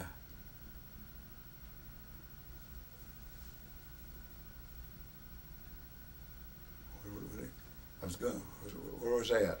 How you guys started the National Guard unit there? Oh yeah, so went up, and all we had to do was to start it. We had to get people in, so we had to recruit them. So I helped them that for 2 weeks only. A letter come down from Fort Dodge, from headquarters, and then I'd change it over to National Guard. See, at that time, come down and says, "Okay, you come down and take a test, and if you pass the test, you automatically get a commission." I had to be overseas at least 6 months in order to get it. And the test was nothing but, I would say, a dumbbell test. It was like, they were trying to find out if I was shell shocked or something like that. See, real easy. Second lieutenant, I got back. I was second lieutenant, second in command. And then from then on, I think I stayed there in Iowa for about two and a half years. Then I moved to California in 1948. And I went to Whittier, that's where they lived. They had their chicken place there in Rose Hill Cemetery in the back. My cousin, she and her husband and me, we run this thing. He would go out, Lee Erickson was his name. He would go out and buy chickens from the ranchers and bring them in. Now he went to places like Knott's Berry Farm. Knott's Berry Farm had to have their chickens exactly right ounce. We got all the bigger ones. See, what do we care? We get paid for it. See, and we got prime chickens. See, and so he would bring them in cases, and we had another gentleman that was there too, but he raised chickens about 300 or 400 a week for us. And you would dress them out? And we would dress them out. He would buy them from him. We'd dress them out and deliver them. And I remember the most I ever did, I was always in competition. My cousin, she kind of was too. One Friday night, or one Friday afternoon, it was Friday afternoon, this restaurant, and they'd take probably 200 or 300 chickens a week. They called us up Friday afternoon, kind of late. They said, no, that was Thursday afternoon. They said, we want 100 chickens in here in the morning. Okay, so we went, and my cousin-in-law or whatever, Lee, he went out and got some chickens. We had some on hand already, and the guy that was there that was raising them along with it, he had some. So we said, we're going to have a little competition here. He put them all in boxes like that. Now, their plant was that, first of all, I had to hook them up. I put 6 chickens up on a rope, hanging them up here like this. 6 chickens, 6 in the bundle. 36 chickens hanging up here. I hung them up there, and then I started cutting their throats. Just take them and just cut it, make a slot right down here. Do all 36 of them. In a minute's time, they're all drained out. Well, it takes longer to cut them, but I mean, it all takes us a minute for each one. Then it goes into scalding deal, and it goes in and turns around in a big scalding, and these are frying chickens. They're tender anyway, and then at a certain degree, I forget it was 38 degrees. I don't know what it is for sure now, but anyway. We scalded them. Then it went into picker, and this was a big coil or tube-like deal with rubber stingers sticking out. And the way you hold that deal, the chickens, you can put it down like that or like this. My cousin showed me how to do it, or her husband did. And so we says, okay, we got 100 here. Let's see how long it takes us to do it, to cut them all up, pin them, and get them ready to take them out. It took us an hour and 45 seconds to do it, to do 100. Wow! Now that's moving right along. See, now how does that machine get the feathers out after you scald them? Them fingers come out of this tubular thing, and it goes around. Okay. Then as it goes out, the finger just rubs them right off because they're scalded, so that you can take it this way, but I mean the fingers will take off so much faster. Yeah. I mean, would you have to go in and hand? I mean, would it miss some? Did you have to? That's what she did. That's what my cousin did. She picked. I would do this, and throw it over there in a tub, ice water, and then she'd pick them up and take a little paring knife, certain kind, about the size of her finger, about like that, and she could just scrape them a little bit, and they just come right off. Now, for a turkey or for something else, it took a little more. That's deal. But we did that whole thing whole 100 of them in an hour and 45 seconds. 45 seconds after I was done, she was done. Now, did you have any children by your first wife? My first wife had 2 children. And what were their names? Joel Gritten, and Martha Gritten. Yeah. Do they live in California? Yes. So were they, before you went over to Korea, were they already born then? Joel was born, yes. So how did you find out that they wanted you back in on active duty? How did I find out? See, I joined the National Guard, and I went to California. Right. And I switched over to, I went to Whittier. Then I went on out to, not East LA, but Montebello. That was C Battery, artillery unit. Mm-hmm. So headquarters battery was up at the racetrack up there in Santa north. Anita? No, yeah, Santa Anita. What's that town there? I don't know. Well, there's a hospital there, and there's our unit right there, Yeah. too. That was the headquarters. Well, I went to Montebello. No, not Montebello. Montebello was where C Battery was. I was there first, because it was closer to home. Then they transferred me up to headquarters. That was the headquarters battery. So I went up there, and then they finally got me in there, and I don't know if I got to be headquarters commander for a while. Not the battalion. See, this was a whole battalion. We had Azusa, and we had A Battery, B Battery, C Battery, and headquarters and service, 5 different batteries. They were strung all over in that area. Arcadia is what I'm talking about. That was the headquarters. So we went up there, and in the summertime we'd go up to Camp Roberts or Hunter Liggett up there for our summer camp. But then I stayed in the National Guard till the 40th Division, when Korea broke out, and 40th Division says, well, we want an artillery unit, so they took our whole unit, and we had probably, I would say maybe 2,000 altogether men of ours, but we weren't filled up yet. What kind of artillery pieces did you have? We had 105s, 155s, and 8-inch. And we never got, of just one time that I ever shot an 8-inch. I was a forward observer when I went to Korea. And first of all, we were in Camp Roberts for about 6 months, the whole unit, and trying to get more men in. And then we had to start drafting them. And then after we got as many drafted as we could hold, or we could get, we went to Japan for 6 months. We were up here 6 months, Japan for 6 months, then we went over to Korea and was over there about 6 months. What part of Korea were you in? I was out on the Tules most of the time and up in the hill. I don't know a town. Everybody said so. Well, I that. mean, you know, it was back and forth. Yeah. Where were the lines pretty much when you got there? There was one line. No, I don't know that. See, I was up on the hill. Yeah. I was up on the hills of Forward Observer.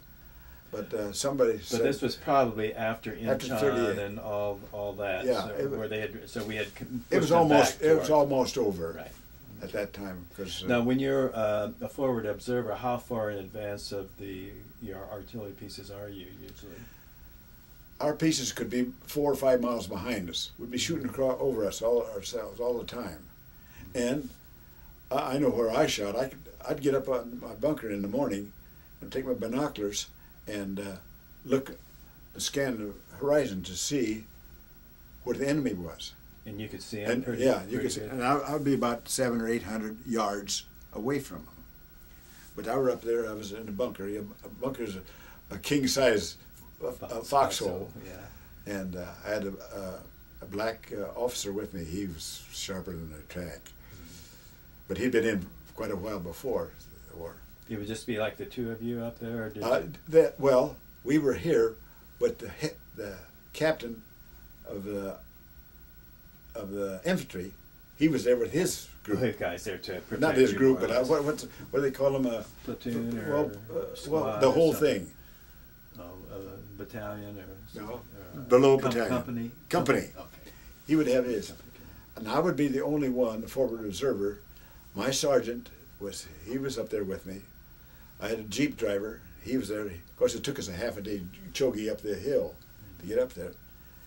And then I would be in conversation with the captain all the time. And he would tell me where he wanted to rounds go, what the concentrations were. Right. Mm-hmm. And we had them all laid out before I even got up there. Just look at my map, and he would. You see, I want so many rounds on this concentration. Or if he didn't have anything there, on the map he'd give me coordinates and see where I'm supposed to go. And how accurate? How accurate? How accurate could you guys be with your? We could go within 50 yards. If we got at 50 yards, then we'd have to go into fire for effect and shoot them all, shoot 6 or 12, whatever. But that's we were all down after we shoot out of fire for effect. Yeah. I didn't. Over there, I had two bad scenes, not for me, but for the enemy, and that was all I had. I was just up there 10 days, and I went back, and then I was in headquarters battery. Could you see the effect of your shelling on the enemy? Yes. Well, I was looking over this one back and forth, and I seen this guy doing it before that too, or trying to find me. Yeah. And in the meantime, back in the army there, they had cut us off for ammunition. We couldn't have any more ammunition unless we had 20 enemy in the open. Now this is getting kind of sticky. But this is the truth of what happened. So I said to myself, what am I going to have to do? I'm going to have to lie in order to be able to shoot. It's going to be either me or that guy. So I said, well, I'm here. I brought my paraphernalia with me to shoot. That's what it's there for. But I wasn't supposed to. So anyway, I'd say 20 enemy in the open.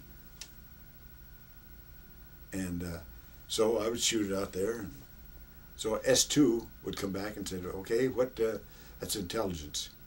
What did you get? What did I get? That guy, I says, kill one or kill two, and the rest of them dispersed. So now here's the statistics comes from that, and I don't believe in statistics. It went back to my outfit. They added their 10% on. Went back to Army. They added their 10% on. It went back to next one of Army. They added their 10% on. It went to newspaper. They added their 10% on. I'd killed 50 or 100 men. And of course it'd come out to the papers. They killed 50 or 100 men. And the enemy, they had artillery pieces that would be shooting at you guys. Yes, they had mortars, mostly mortars. Mortars, yeah. They couldn't go as far as we could, but we were more accurate than all that. Did you have any of them come in close to you? No, I never did. It seems like, though, that every time it comes out to the paper, we killed more enemy than they killed us. You understand? Mm-hmm. Mm-hmm. So that's why they get all this big blow up or something. Yeah. But no, then there's another time. This is the biggest time. I was doing the same thing, and here are these guys, the enemy. You could see shovels of dirt come up. They were digging foxholes along there, the front, probably about 50 yards along there. So I think we could have all the ammunition we wanted at that time. So then I shot out there. I knew the concentration short. I shot 105s out there, and then that was probably about 6 guns, one shot. And they're still shoveling. So I said, what to do? I said, well, okay, I'll ask for the 155. That's a bigger shell. And they shot it up. I shot them out there, about 12 of them. And they still kept shoveling. our full bird colonel, our headquarters, our battalion commander, come on. He says, Grit. He called me Grit. Gritten is my name. He called me Grit. He says, Grit, what's going on up there? So I told him all the things. They're still shoveling. He says, I'll give you the 8-inch. He says, now this is going to be a delayed piercing round. It'll go in the ground, then it'll blow up. I says, well, I never shot one of them before. He says, I'll shoot it. You just tell me where it's going. Well, we had the concentration on it. I had the concentration on the others, so they just switched them over in the FDC center, and he shot them out there. And the same way, I said, I seen 5 or 6 guys flying through the air, and that's the only ones that I ever killed that I know of. And then I said, kill 5, rest of them dispersed. But then I got to go down on the hill when I was there till the war was over, and just doing some duties. Yeah. So you came back to California then. Yes. Did you go back into the same business? No. I went to I went to the National Guard again. They broke it up, the National Guard. I went back to the National Guard because I didn't have it about, I think, 6 years or 7 years more to go, and I could to get a 20-year deal. And I was a first lieutenant then. I didn't get my captain's rating till I got back to California with the National Guard. It's a National Guard commission. And then I went, I've had, in the meantime, I've had rug and upholstery cleaning, because my in-laws had, with my second wife, my in-laws they had the biggest plant in Los Angeles. Well, did your first wife pass away? Well, yeah, my first, no, she got a divorce from me when I got out of Korea. Oh, I see. But she, one morning she's sitting, our home was in Whittier there, and she was sitting at the table, and she says, Ben, she says, I don't love you anymore. And I knew she was true to me. Both my wives are true to me. I could tell that, I knew that. And I don't think we should live together. So I said, I was broken up, because nobody in my family had been divorced before, so I got me an apartment and got into it, and she divorced me. But we had the 2 kids at the time. So then I was divorced. Well, I call it vacation for 2 years. But. And where did you meet your second wife? Then I lived in Whittier. Of course, my first wife, she had the house. But I put in a divorce procedure that if she ever sold it, I could buy it back for the equity that's in it. Because the equity, see, that's just what you got in it. I had to pay $700 to get in it first. See, this is my GI loan, 4% GI loan. So I got that, and well, then about a year later, she decided to move closer to her work and stuff like that. She was a secretary for, I don't know, some outfit. But my two wives, they were smart, real smart, for simple reason. Neither one of them had high school education. My first wife, when she got to a job, she would find out, well, when's my raise going to be first before she get it?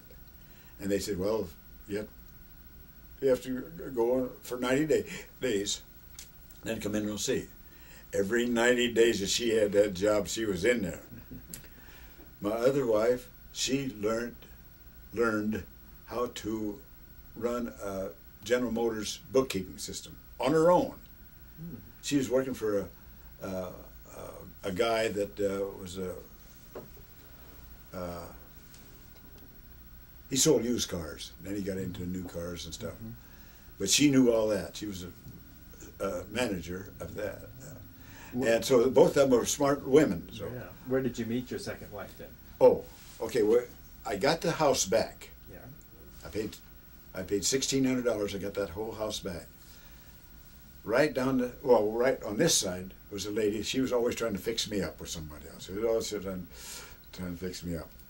But I wasn't interested too much. I was working in a restaurant along Clearman, Steakenstein, and Pico Rivera.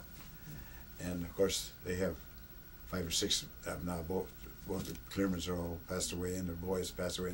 The whole thing's into a trust now. 5 restaurants. Well, anyway, I worked in there, and then this lady here, she finally fixed me up to go down and see this lady here, that a friend of hers. And so we went down there, and I think was going to eat. Yeah, I think she got something to eat, and we. And she had a daughter, Carol, Okay. my second wife. Yeah. So, and I just lived right there. So I walked up there, but she, my wife Ardell, she drove me home. She had a Oldsmobile something, hardtop deal, and she drove me home. So I says, before I got out, I said, Ardell, would you and Carol like to go out to eat sometime? I included her daughter.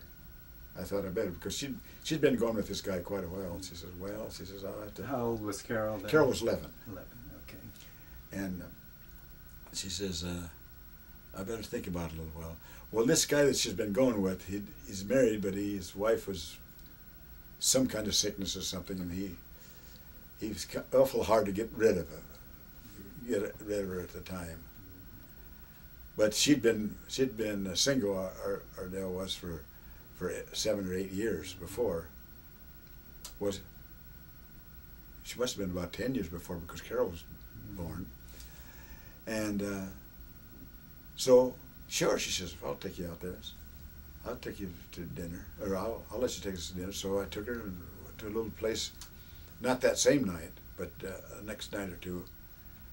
And first thing Carol says, and I ordered steaks, and my wife, she ordered a little bottle of wine. I wouldn't drink any of it, but she ordered that, or I ordered it for her. Carol says, Van, she says, could I have a hamburger instead of a steak? Kids like that, see? That's right. I said, you sure can. It saved me probably $2 or $3. Well, that's when steaks was about $3 or something like that. Yeah. She says, sure, I says. So I won her over right there. Yeah, right. So Ardell says, well, I'll have to think about it a little bit. So then we went together a couple, 3 times. And finally, about 6 months later, she says, well, I don't know if we will or not. I'm going to check with my dad. So she went and checked with her dad. Her dad loved me. I was a hard worker and everything else. In the meantime, I'd been running upholstery cleaning for myself. No, that was after that. Back up a little bit. Anyway, her dad got her in the corner and he says, look, why don't you marry him? He's a good man. He's a good Christian man. He's a good this and he's good that. He's got 2 years of college. He's got out of the war. What else do you want? Ardell says, well, Dad, he's not as good looking as and he's short. He says, have you looked in the mirror lately? I loved him because he had another story. He had a 4th grade education. That's it. He says, have you looked in the mirror lately? So she went over and looked in the mirror. He says, you're not going to get any better looking than that yourself. So she decided to marry me then. And what did her dad do? What kind of work had he? He was in the rug and upholstery cleaning business. Now, Mervyn Beaumont.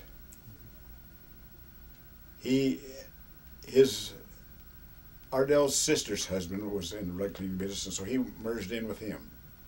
They wanted to draw a bigger plant, and they went into Los Angeles on Slauson, right close to the freeway there, and built a big plant, a rug cleaning, loose rug plant. It would hold 60 9x12 rugs at one time. You hung them up. First of all, you have to dust them. It goes through a dusting machine. Bang them and dust them, get the dust out. Then it goes through a scrubber, and the scrubber is just like this all along it. Then it went to a rinser, and the rinsing just flushed all that dirt out. Then they took them in there to this big room and hung these 69 by 12s up. turn on the heaters and fans in 2 hours. That way they were all dry, ready to roll up and bring them out to people. They had tubes in there. They had them all marked. All the rugs were marked with tags, who on their invoice and stuff. And so they started that plant. Well, they said, what? And then I was in rug cleaning business a while before. I had Whittier, I had Pasadena, I had Downey, and everything in between that. But they had everything else. They had the Los Angeles School District tied up with all the schools, all the pads, all the loose rugs, everything. They had to go through it, and it was about a $30,000 deal once a year when school was out. So I had mine. So I was in the rug cleaning business for about 9 years, and that was my second wife, Ardell. And then we moved from there to Covina. We wanted more property. I was a farm boy and I wanted more property. So we got 2 acres up there. Yeah. And we finally built a swimming pool in there. Of course, Carol was grown up. And she had her friends over. And we had 2 acres of lemon grove.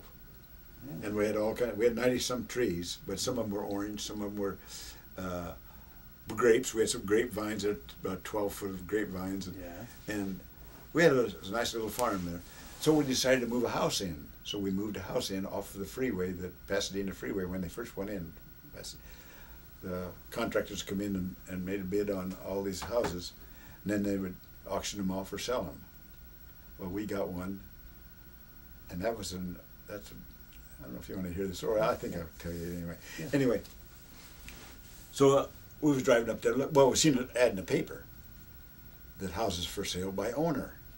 Well, some owner had bought one of these houses from a contractor, and the idea, they had to get it cleaned off of there by a certain time, in about 2 weeks or something like that. So you had to physically pick the house up and take it to where you were going to. Well, it was in 3 parts. 2-car garage is one part.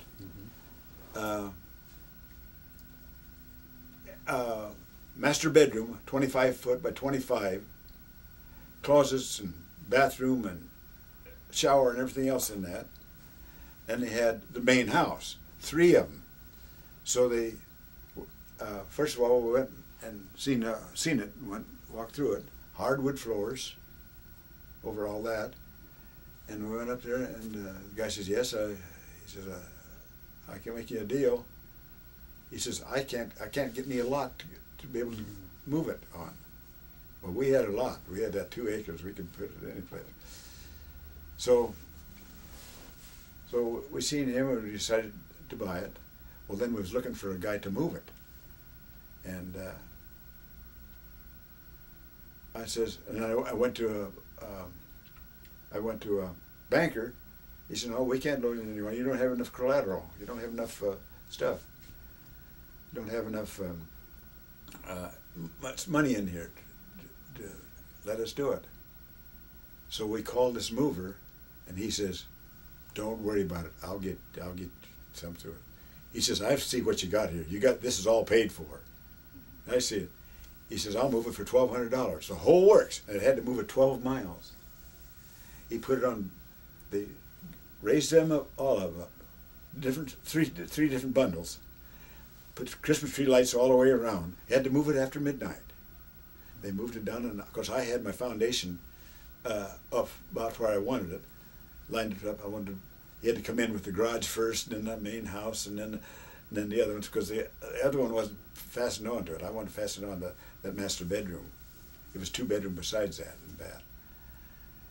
So midnight we peeled in there, and the next morning the people got up and see these 3 things there, 3 buildings. Yeah. And so we fixed that up, and so that made us. Then that would make us just about. Oh, first of all, the amount we paid for it. We said, well, how much do you want for this? He said, would you give me? But he says, first of all, he says, you have to have it off here in 2 weeks. If you don't, he says, I will lose my. Something he puts down first. I have to do it. $3,000 down, I think, in bond or something. And so my mover, he says, I'll take it. Oh, my banker says, no, he wouldn't do it. He wouldn't do it. The mover says, I'll get somebody. He called me on the phone. He says, it's through. We can go in and get it. It's going to cost you $1,200 to move it. Go, I says. So we moved it down there. But now here's the one mistake I made in my whole life. I thought that I could do most of the work myself. Let that down and all. It took me a year to a day, to the same day, to be able to move back in there. See, I was in the front house. And my cousin, Lee Erickson, with the chicken man, he was out of business then, and he was a cement man then, doing they brought it in and set it up on deals, and then he was going to have to build up to it. And the mover says, okay, now we'll come back when you call us, and we'll come and we'll let it right back down on. They had big deals that they had on a truck, back of a truck, and they'd let that right down 1 inch at a time, all the way around. They did one building at a time. But it took a year to the day to do it. That was, if I'd have got a contractor, they could knock it out in probably 2 months. See, I had to have a new roof on it. That's what, it had a fireplace and everything. We put another big fireplace in it because we made a family room in there, a big room. How long did you live in that house then? We lived in it 20 years. 20 years. 20 years. And what was it, on a street finally, or you're out in the country kind of, or what? Okay, you know where 10 is? Yeah. You know where Azusa Boulevard is? Mm-hmm. You go up about to Cypress. You go down Cypress, and right there, about 2 blocks there it is on the corner. Oh. It was a pie-shaped deal. Uh-huh. It was a pie-shaped thing. There was a drain running through it on the back, on the pie. It was like this, and it was kind of got like this, and then a pie like this. Well, the county come in and they wanted to widen the road. We paid $12,000 some for this house. I mean, for the one that was already there, the land. We paid $1,200 for the buildings we moved in to get done. Now he was going to let it down on there, which he did. Then it took me a year to date before I could get it done. So then they paid me for that 23-foot front for the widening of the road. See, I had it all irrigated. I could irrigate every month, and it would, all the trees, and it cost me about $16 a month. All the water I wanted, see. And so we went ahead and we lived in there for about 20 years. 20 years too. Did you did you stay in the rug cleaning business all this time? I had 4 jobs at one time, and one cleaning rug was for myself. I went in and took my loose rugs and let them do it, and I'd help them with mine. So that's 2 jobs. Mm-hmm. I got 2 more jobs coming up now. Let's see. Oh, I worked in this restaurant for 15 years at night, and the restaurant was closed on Monday night, and guess what I did then? Went to National Guard. Oh, yeah. So I had 4 jobs for about 15 years here. Oh, my gosh. My wife would have to, she had a big 4x8 sheet of map of Southern California. She'd have to tell me where I was supposed to be going. And when did you retire? I retired as quick as I think I could retire. I was part of it because it was a National Guard thing at 60. Mm-hmm. And here I'm 85. Wow, yeah. So I've been, I don't know if I got it all. I think I just got part of it then when I retired. Yeah. But then, in the meantime, 55, I homesteaded 5 acres out here in Morongo. Okay. And we didn't move out here till 79. Mm-hmm. But then in the meantime, we've had 8 different rentals, individual homes. That's what we made our money on. Oh, And but then I got out of, I was out of the service, I think in, well, it was 1942 to, I figured 22 years. Now what would that, 42 and 20 would be 60, maybe. 66, 64, yeah. 64 years. Yeah. And so that's where I'm at now. Yeah. And your second wife, she's passed away, did you say? Second wife had cancer of the colon, passed away. But and my wife, my first wife, she married again, and she passed away. What was her deal? I can't remember. But then I had Carol, this wife. Then I got another with Ardell, my last wife. Mary Ann is my youngest daughter. Oh, okay. So you had a daughter, Mary Ann. Four kids. Oh yeah. And where does Mary Ann live? She lives in Morongo too. Oh, so she's got 3 horses, 3 dogs, and a husband. Her Mary Ann's daughter. She just graduated from Cal State, San Diego. Her and her friend, they went through high school and grade school. They moved after she got out of school. They moved to New York City. Oh my gosh! What a deal! A switch with her. Yeah, really. But she's good. She's. So, how many grandchildren do you have? Grandchildren, I think I have 10 and 11 now. Oh, yeah. I got one the other day. It's a great grandchild. Oh, I got 5 great grandkids. Oh, you do? Gosh. Wow. Yeah, that's. I got a boy the other day. Now, you're still involved in your church? No, when I married Ardell, I went to Wesleyan Methodist Church, I said. But then I started going to, I lived in Covina, and her mother come out and lived with us for a while. And in fact, she came out and lived with us when up in Morongo. But she was a Christian Scientist. So I switched over to Christian Science. I'm a Christian Scientist. But people say, well, okay, they ask, what is a Christian Scientist? Is it they don't take medicine. They don't take medicine. They go on faith. Now, I just been taking medicine here 2 or 3 months ago because I had a mini stroke.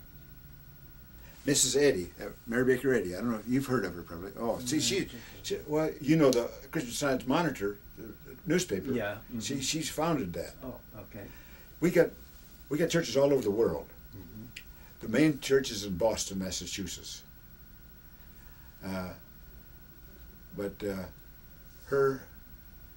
Carol's grandmother was a good Christian Science. Carol is too. We don't have preachers, we have readers. We got 2 readers, first and second reader. The second reader reads the Bible. The second reader reads Science and Health with the Key to the Scriptures by Mary Baker Eddy. The first reader, the Science and Health explains what the Bible you're talking about. They pick it out at the mother church and send it down to us. We get it. Same thing all over the world every week. And but so there are certain times you can take medicine and other times not. Well, she says right in her Science and Health. She says if you are so bad that your faith don't bring you up to our level, then you go and get a good doctor. Don't get a quack. I'm trying to find out. It's in her prose works or someplace. Don't get a quack. Get the best one, then come back and get on our level again. But our level is so high. I had a testimony. I give a testimony on Wednesday night. We have testimonies on Wednesday night. I give a testimony the other night. It's been about 2 weeks ago now. And I'd lost my keys. Car keys, my house keys, got them all on one. I still got them. Oh, she's got them because she drives from me. So anyway, I looked all over our place. Every closet, and I just moved to that house about 4 months ago. That was one of my rentals. I looked all over, in my garage, the car, and every place. Jacket pockets. And I said, well, just to myself, I said, good Lord, you're going to have to find it for me. I know they're not lost. They're just misplaced. And I says, I misplaced them and I don't know where I put them. You're going to have to find them. So I went on to bed. I never thought about that. I woke up An angel thought. Now, every good thought comes from God. You know that. An angel thought come to me in the middle of the night, woke me right up. And he says, "What do you want, God? What do you want?" He says, "I know where your keys are. Your keys are in the closet right there by the door. Has it got a closet and hanging in your jacket pocket." Now, I believe that's so strong, I didn't even get up and go look. I did, unless it's the honest truth. I told this deal a couple times out of the church. So the next morning, oh yeah, I went in there, and there they were in that group. So we call it it's a testimony, but it's a healing. Mm-hmm. It's a healing. But I believed in God, so why didn't I go in there right away? Normally, if it would have been a $10 bill, I'd probably go and got it. But it wasn't. It was just my keys, but the keys were worth more than that. But, oh, that's a great, I think we're just about out of time here, okay. So that's a good, I think it's a good note to end on. I can see that's the philosophy of your life, is it not? Yes, that is. Yeah. Now I'm a good Christian. Well, you're a good person, and thank you I very want to much. thank you for your service to our country and for coming in and sharing with us today. Thank you for listening to me. Oh, my pleasure. Thank you. Okay. Yeah, that's great. No, my daughter Carol, she's a second reader. She's had 2 years in it now, so they can go to 3 years, and then they have to get out for a year, and then. Oh, yeah. But That's good. Okay. no. Oh yeah, come on, Kane. I need this when I. Oh, yeah. I get stiff. That. I get it stiff by sitting too long. Oh, yeah. Oh, sure. But I was to the doctor the other day, and he took one more pill away from me. So one at a time, I got one little pill for blood and one for water. And I'd say they say sometimes, see how this swells up here? Yeah. That means there's water in it. So I got a little pill. I have to take that. Yeah. So 4 pills a day now I take. No, 1, 2, 3. 1, 2, 3. Yeah, 4 pills a day. It was 5. Yeah. But he's a good doctor. He's a heart doctor. Mm-hmm. He's a Polish. Oh, really? You aren't Polish, are you? No. So I was going to say, I was going to tell him that something about a Polak. Oh, yeah. I was going to say, how many light bulbs can you take out? But I said, no, you better not. One of these I will, because he's real nice guy. Oh, I see.